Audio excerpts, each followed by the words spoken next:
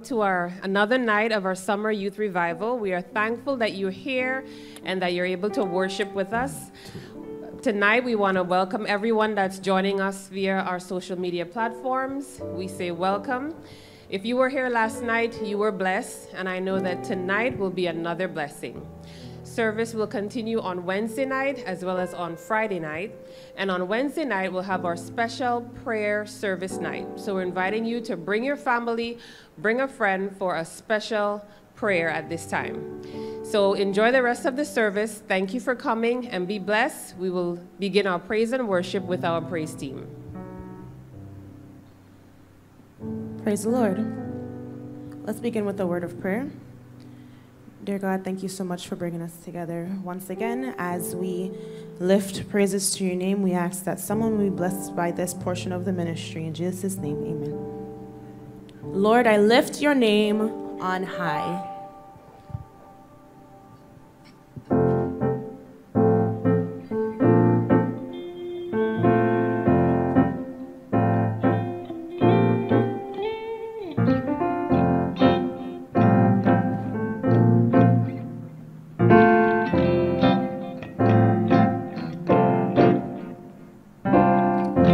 Lord, I lift your name on high. Lord, I love to sing your praises. I'm so glad you're in my life. I'm so glad you came to save. Say, Lord, I lift your name on high. Lord, I lift your name on high. Lord, I love to sing your praises. So glad you're in my life. I'm so glad you came to save us. You came from heaven to earth to show the way, from the earth to the cross, my debt to pay, from the cross to the grave, from the grave to the sky. Lord, I lift your name on high.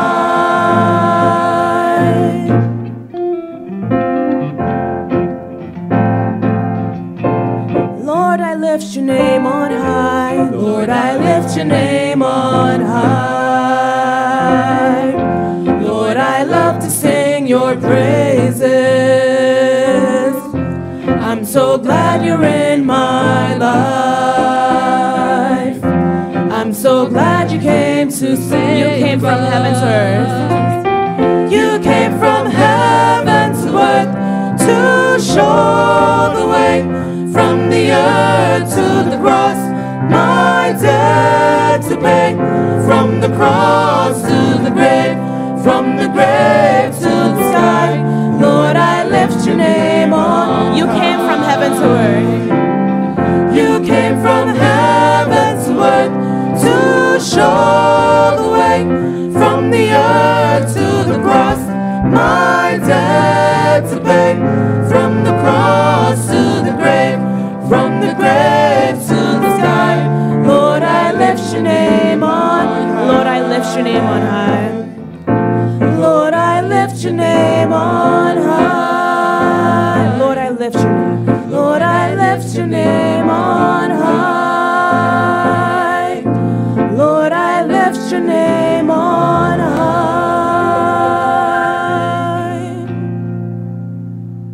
Shine, Jesus, shine. Lord, the light of your love is shining in the midst of the darkness shining.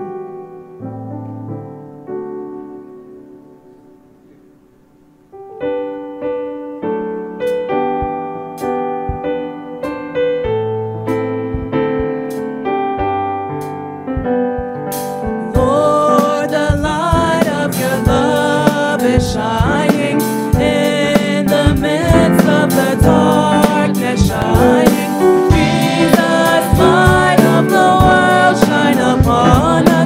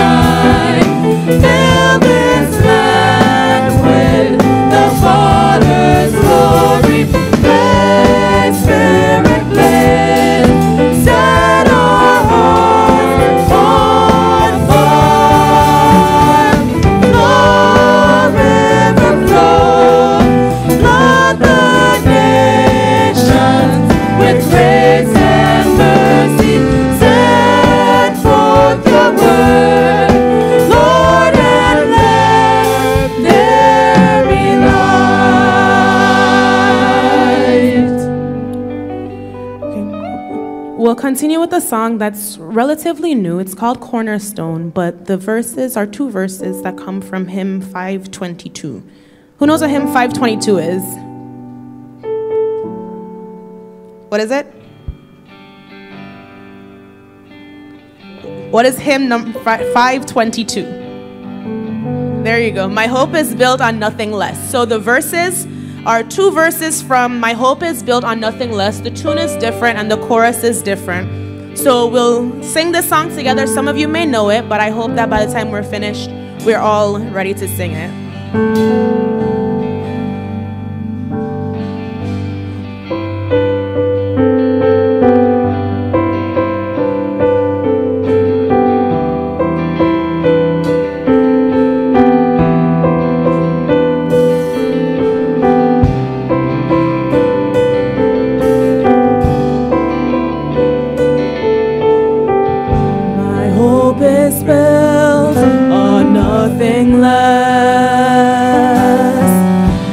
Jesus' blood and righteousness.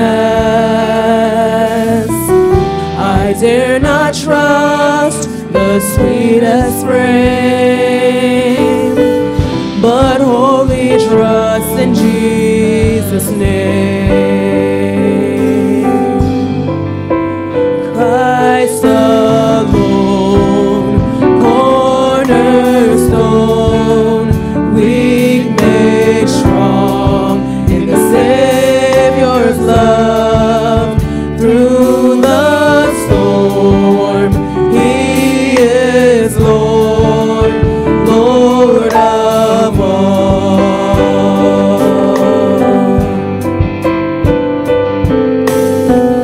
When darkness seems to hide His face, I rest on His unchanging grace. In every high and stormy gale, my anchor holds within the veil. My anchor holds within the veil. Christ alone, cornerstone, weak made strong in the Savior's love. Through the storm, He is Lord, Lord of all. Say Christ alone, cornerstone. Christ alone, cornerstone, weak made strong in the Savior's love. Through the storm, He is Lord, Lord of all.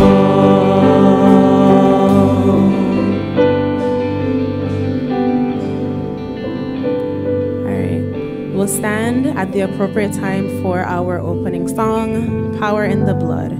Would you be free from your burden of sin? There is wonderful power in the blood.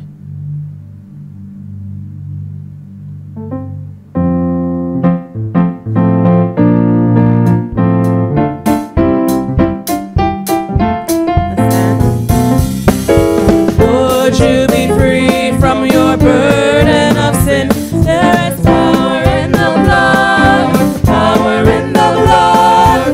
Would you or evil the victory win? There is wonderful power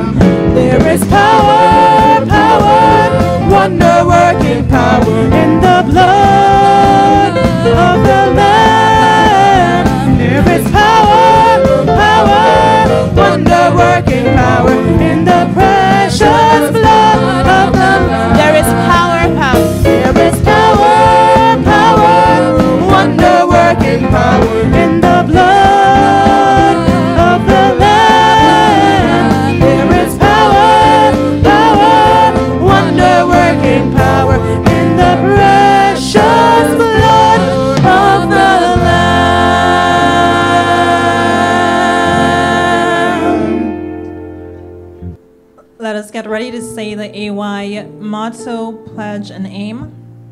The AY aim, the Advent message to all the world in my generation. The AY motto, the love of Christ compels me. The AY pledge, loving the Lord Jesus, I promise to take an active part in the work of the youth ministry of the church, doing what I can to help others and to finish the work of the gospel in all the world. Amen.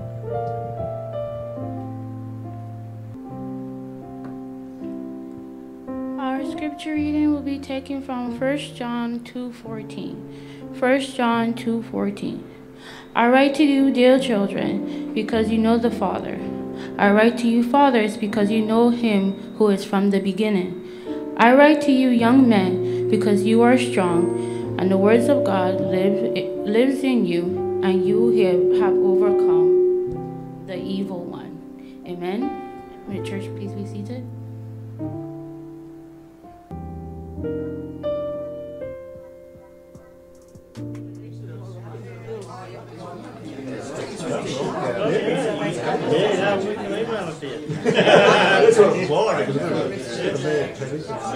I really did enjoy that talk.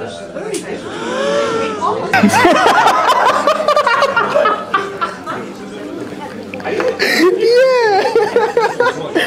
No.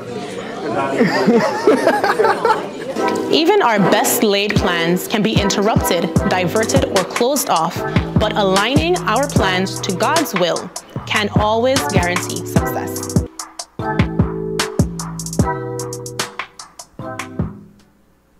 May the deacons, ushers, please stand.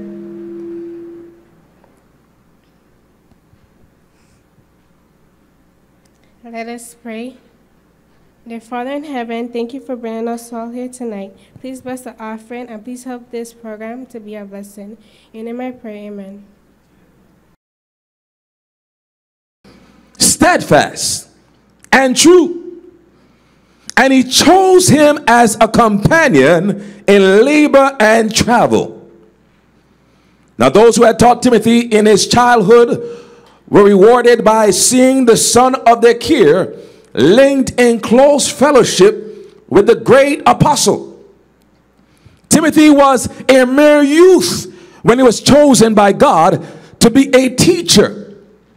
But his principles had been established by his early education that he was fitted to take his place as Paul's helper. And though young, he bore his responsibilities with Christian meekness. Now, I took this quotation from Acts of the Apostles, page 203. Now, under the inspiration of the Holy Spirit and admiration for Paul, Timothy took the mantle of leadership in God's church.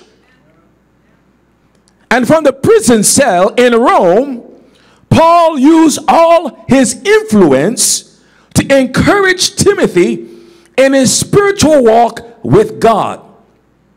Yes, Paul had witnessed his conversion, his baptism, and his call into ministry. And as Timothy's spiritual guardian and advisor, Paul offered the young man some spiritual counsel. But Jesus warned us that it would be better if we had a millstone wrapped around us and we be dropped in the sea than for any of us to mess with his young flock. You see, God loves young people. Oh, no, I don't think you believe what I just said right there. Let me say that again. God loves young people. God loves to use young people. He has used young people in the past, and he will use young people in the future. Come on now. In fact, as Sister White outlines it, the Lord has appointed a youth to be his helping hand. And contrary to popular ecclesiastical thinking, there are blessings for being young. Even the Apostle John admitted, I have written unto you, young men, because you are strong. Yes, young people, you are in the prime of life. You possess energy, strength, and vigor for the task. The cares of this life have not stamped out the possibilities that could be accomplished in you. You do not have a lot of baggage. Come on now. In addition, young people tend to be innovative, creative, and think outside of the box. Now let me pause here a moment to address the adults. God expects adults to support the young people and not be guilty of discouraging them. Some adults, can I tell you the truth tonight? Some adults struggle with the notion that the pastor, the elder, the youth leader, or the doctor, or the attorney is the same age or younger than their children or grandchildren. Nevertheless, we have to grant the youth the opportunity to spread their wings, to help them to live up to their God-given potential, to lift them up when they fall, and to grant them guidance. Am I speaking to somebody tonight? Yes, they will make mistakes. Oh, let me say that again. They will make mistakes. They will not always be perfect. But guess what? That's when they need you the most. And the truth is, God doesn't measure a follower by their physical age. Maturity in Christ has nothing to do with the amount of years a person has been a Christian or had their names written on the church books. It has to do with one's level of commitment and dependence upon God. And then the second point that Paul makes, which is the crux of my message tonight, is be thou an example of the believers. Now this is a very heavy statement. It carries with it great responsibility and is a task not easily carried out. But I believe that there are young people tonight who are willing to stand for Jesus. Come on now. I believe that there's young people tonight who are willing to put God first. And I believe that there might be some young person here who is trying to live right. Yes, trying to live a godly lifestyle. And because of this, you might be ostracized and marginalized.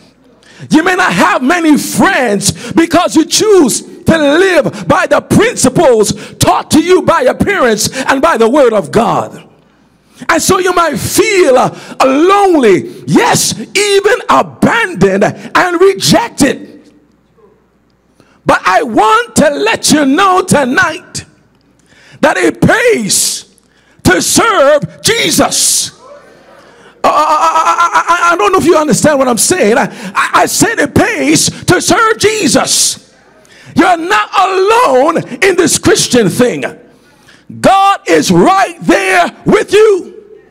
In fact, he says, I will never leave you nor forsake you. And he assures us that even when mother and father forsake us, he will be right there to pick us up. I'm saying tonight, you are not alone. In fact, we have many instances in the Bible of young people who stood forth as examples. And as we can see in this passage of scripture, Timothy was one of them. Timothy, like many of us, young people here tonight, grew up in the faith. He grew up in the church. Perhaps he went to Sabbath school. He most likely attended Adventurers and Pathfinders. He was an AY leader, like Sister Carr. In fact, Paul, in reflecting on this fact, make this statement in 2 Timothy 1 verse 5. And I want us to read it together now. 2 Timothy 1 verse 5. What does the Bible say, everybody? When I call to what? Remembrance the unfeigned faith that is in thee, which what? Dwelt first in thy grandmother Lois and thy mother Eunice, and I am persuaded. Now take notice of the words that Paul uses to describe Timothy. He says, unfeigned faith that is in thee. Now in describing this word, unfeigned, the Seventh-day Adventist Bible commentary uses such words as without pretense, not play acting. In other words, Timothy wasn't one who was playing church, but was serious about this Christian walk. He was serious about God. In fact, in the book Education, Sister White highlighted the importance of having young Christians with unfeigned faith. She says, the greatest want of the world is the want of men. Now, when she uses the word men, I'm going to put young people. Yes, young people who will not be bought or sold. Young people who in their inmost souls are true and honest. Young people who do not fear to call sin by its right name. Young people whose conscience is as true to duty as needle to the pole. Yes, young people who will stand for the right though the heavens fall. These are the young people that we need today. Young people with principles. Young people with backbone, who are not easily influenced. Come on now. Young people who are willing to stand for Jesus. Timothy exhibited these types of characteristics as outlined here by Sister White. And that's why Paul could encourage him to be an example. And I want us to take note that Paul wasn't asking Timothy to be an example to other youths alone, but be an example, period, to both young and old. You see, there are times when you will not only meet other young people, but even adults who will disappoint you. Yes, adults who do not live up to the right, although they know better. In fact, that adult might be even a family member or a parent. But that does not give you an excuse not to be an example. That does not give you an excuse not to stand for the right. It does not give you an excuse to abandon God and to do your own thing. You know, this is something that I hear sometimes from young people.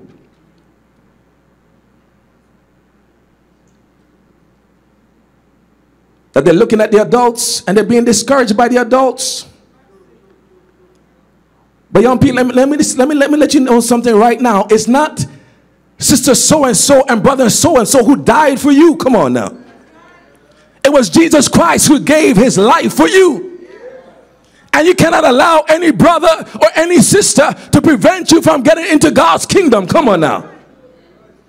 God is counting on you. The whole of heaven is watching you. Is the word clear tonight? And so Paul asked Timothy to be an example in word, what we say, in conversation, how we carry ourselves, in charity, in spirit, in faith, in purity. Now, I want to let you know that as Seventh-day Adventists, as a child of God, people are watching your lifestyle. They're listening to the words you speak. Are you truthful, fair, honest, kind, and respectful? They're watching the love you show.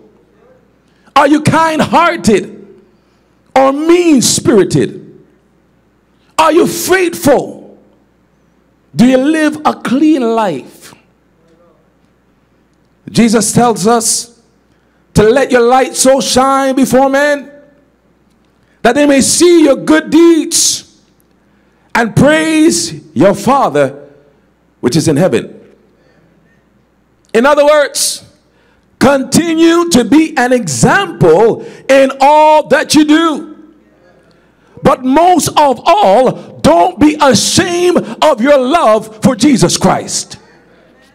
Continue to be an example for both believers and non-believers.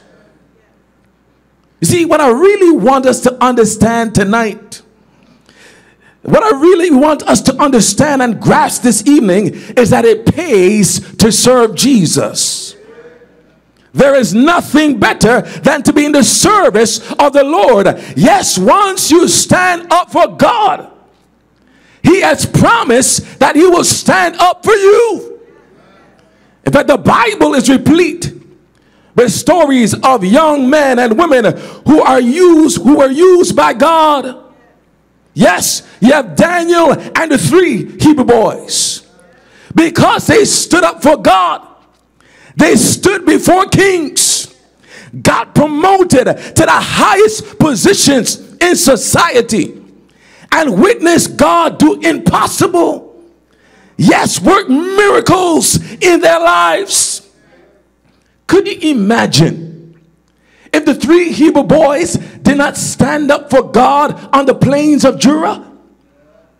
They would not have such a powerful testimony of how God turned a burning fiery furnace into an air-conditioned spa.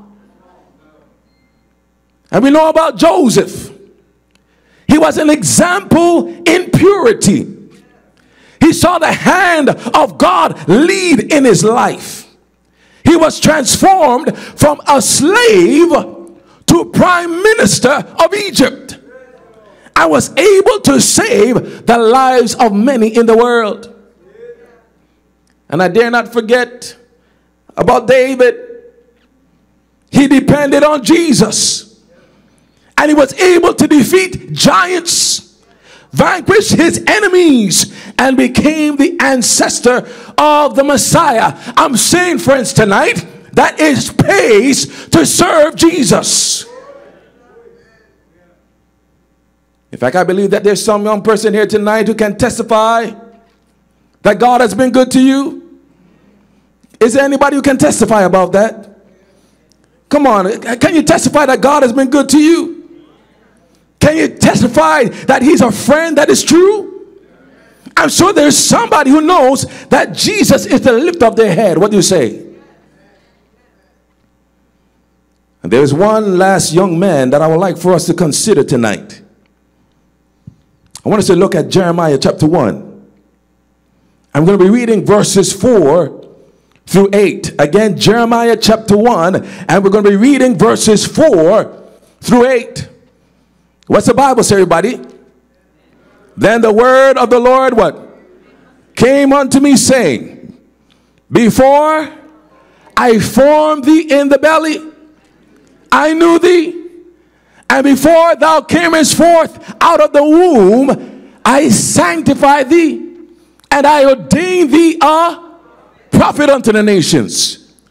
Then said I, Ah, Lord God, behold, I cannot speak, for I am a what? A child.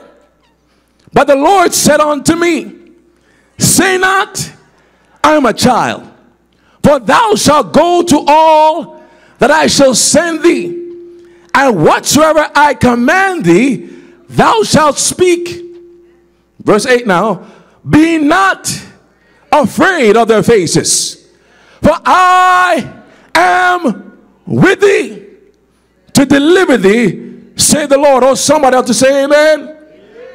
Like Jeremiah, God has called you. Jeremiah 29 verse 11 says, I know the plans I have for you, declares the Lord.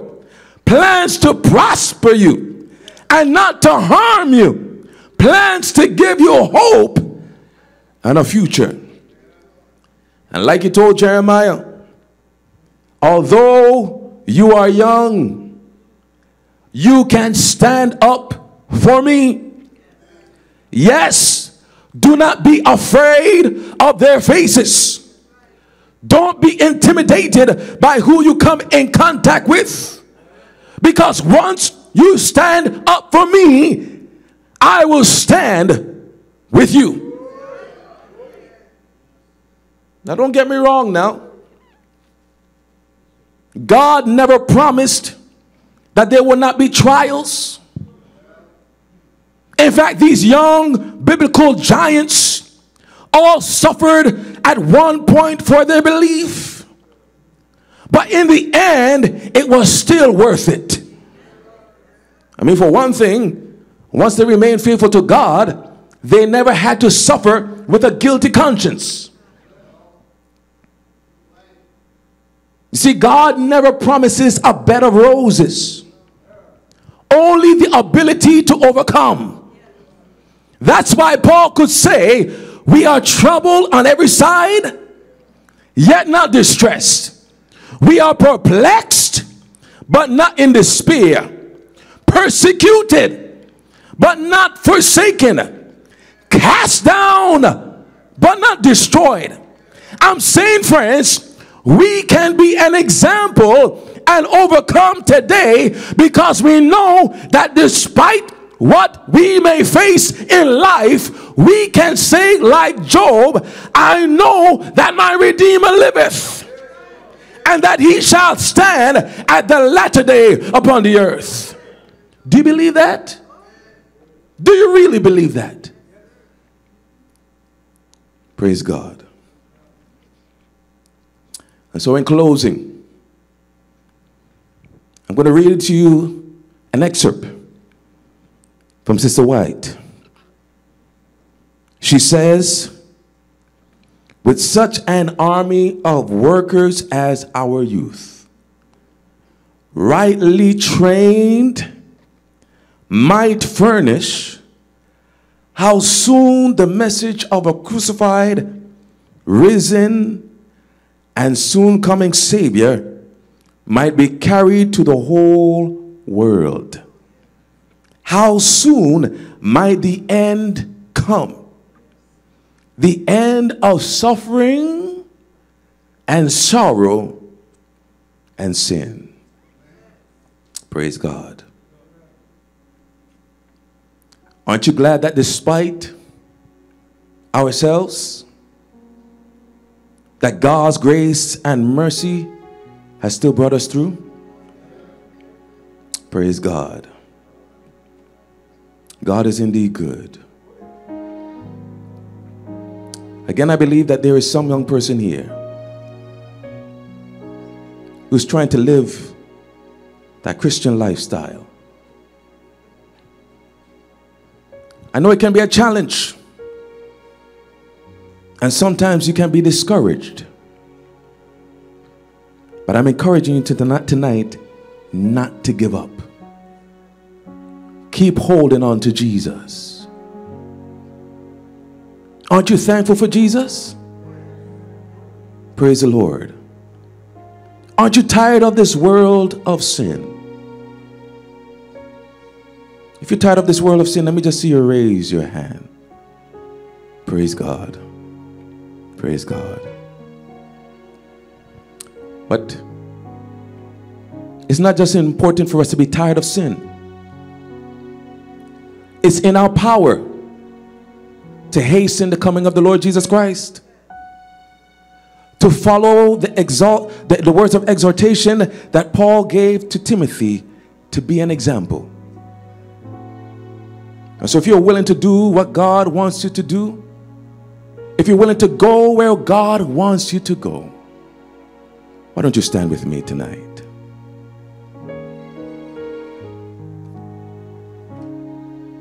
Praise the Lord. Praise the Lord. Praise the Lord. Yes, salvation is still free. Amen. I said salvation is still free. Heaven is still reachable. Heaven is not a dream. It's a real thing. And so if you want to ask the Lord to help you to remain faithful to your call until the very end, to not to give up this fight, but to keep pushing on in Jesus, I want to invite you to come and join me at the altar as we pray. And I saw Pastor Philip came, and I'm going to ask him to come and to pray for us. Our young people, everybody, if you want, everybody should be coming here. We want to make it into God's kingdom, don't we? We want to make it into God's kingdom. So we're going to ask God tonight to help us to remain true to the task. Not to move to the left, not to move to the right, but to stay faithful with Jesus. Praise the Lord for those who are coming. Praise the Lord for those who are coming, both young and old. God we praise.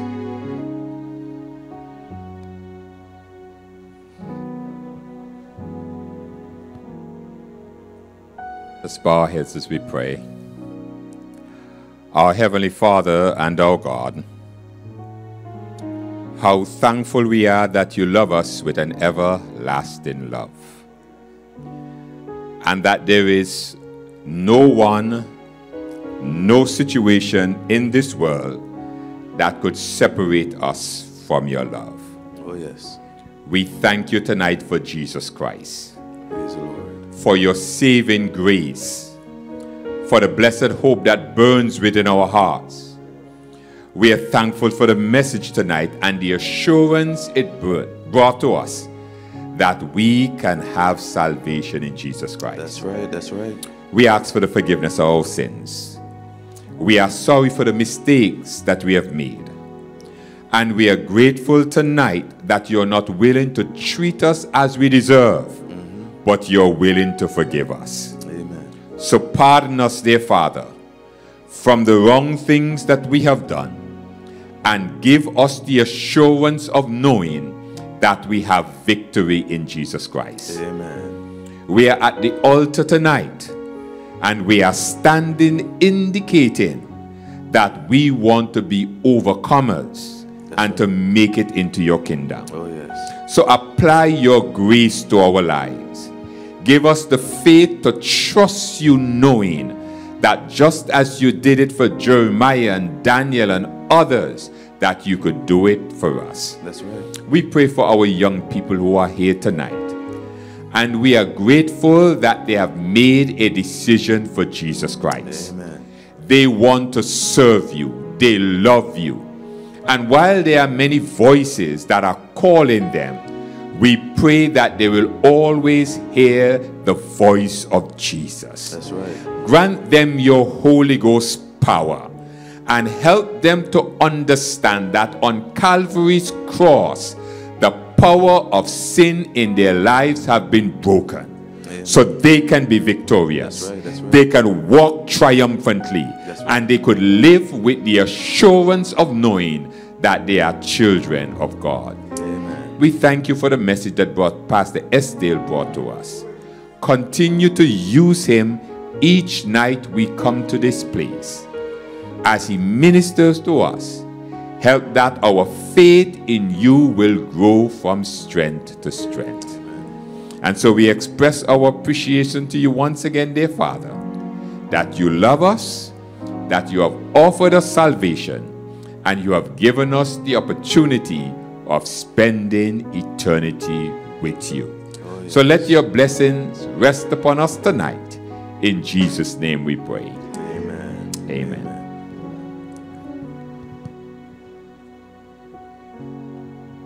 Thank you.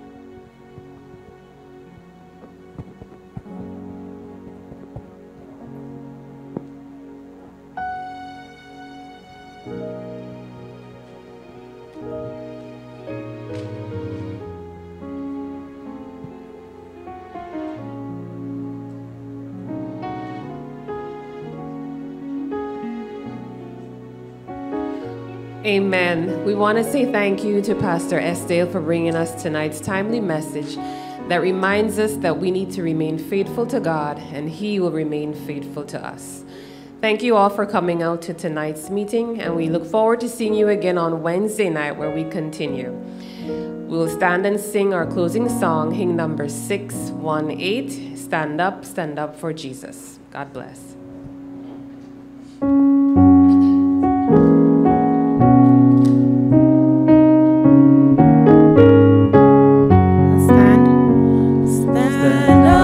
Stand up for Jesus, ye soldiers of the cross.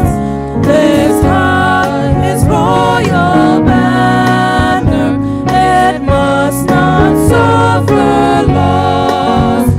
From victory unto victory, his army shall he lead, till every foe is vanquished, and Christ is Lord indeed. Stand up for Jesus, the trumpet all obey, for to the mighty conflict in this his glorious day. He that are his now serve him against unnumbered foes. Let courage rise with danger, and strength to strength oppose. Stand up for Jesus, stand in his strength alone. The arm of flesh will fail you, he dare not trust your own. Put on the gospel armor, and marching on to prayer, where duty calls or danger, be never wanting there. Stand up for Jesus, the strife will not be long. Is there the noise of battle, the next the victor's song? To him that overcometh, a crown of life shall be. He when the King of glory shall reign eternally.